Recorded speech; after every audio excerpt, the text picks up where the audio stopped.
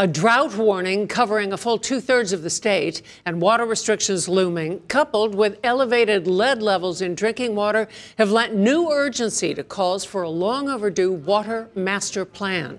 The legislature's new joint task force studying drinking water infrastructure is about to hear testimony on the current condition of the pipes and the improvements necessary. Assistant State Senate Minority Leader Linda Greenstein co-chairs the task force. Thank you for being with us. The state's water master plan hasn't been updated in 20 years, though it's legally required every 5 years. The Water Supply Advisory Council submitted a comprehensive plan in 2012. It hasn't been seen since. What happened? The only thing I can say is that there was not the will to do it, at least on the part of the administration, it appears. Certainly, I know the legislature has been asking for it, and we know how important it is. We've talked about it a lot on the Environmental Committee and the Budget Committee, and it's something that we need to do, and we're hoping that this effort today will move us forward. Senator, some water pipes date back to the Civil War. What's the effect on business of a water main break?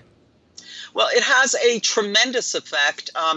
Fixing these water pipes will be terrific for our state economy, and I'm sure will be worth billions, in the long run in terms of what's happening here in New Jersey. So it's extremely important. Every time there's a water main break, businesses lose money, people suffer, and we have to make sure that we do everything we can to try to replace these pipes. One of the problems we face is that we don't even know exactly which pipes are old, which ones are newer.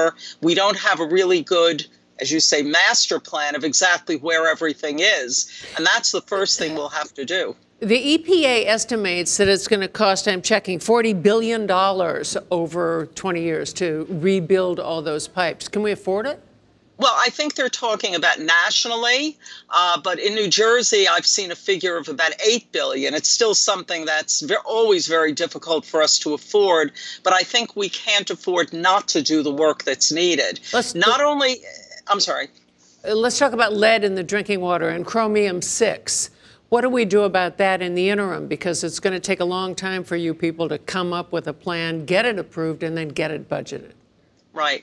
There are chemicals, from what I understand, that can actually coat pipes and protect against the lead, but they have not been used very well because we have found lead in the water in New Jersey and certainly in many other states. So we need to look at the lead issue, but the larger issue is the pipe itself. We need to look at the state of our water infrastructure throughout the state and figure out where the problems are. Lead and the chromium are only two of the problems, but there are many others. Okay, thank you very much, Senator. Thank you.